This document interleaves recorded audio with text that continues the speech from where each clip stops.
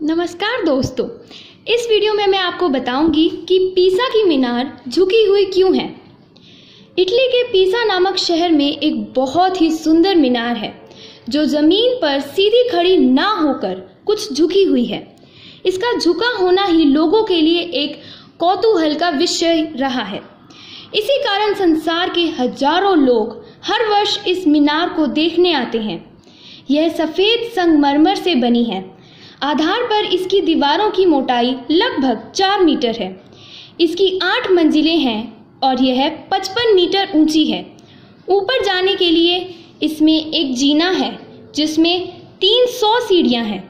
जब कोई आदमी इसकी ऊपरी मंजिल से चारों ओर देखता है तो उसे पीसा शहर और समुद्र का सुंदर दृश्य दिखाई देता है।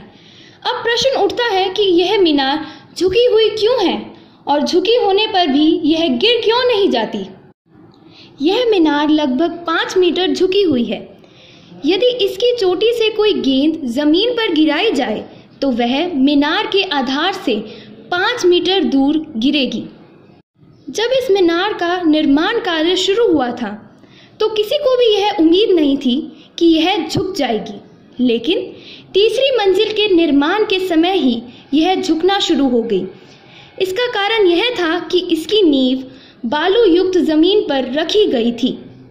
इसका एक भाग जमीन में धंस जाने से इसमें झुकाव आ गया। उस समय इसके निर्माण की योजना में कुछ परिवर्तन करके मीनार को पूरा बना दिया गया। पिछले 100 वर्षों में मीनार का झुकाव और भी बढ़ गया है। धन्यवाद।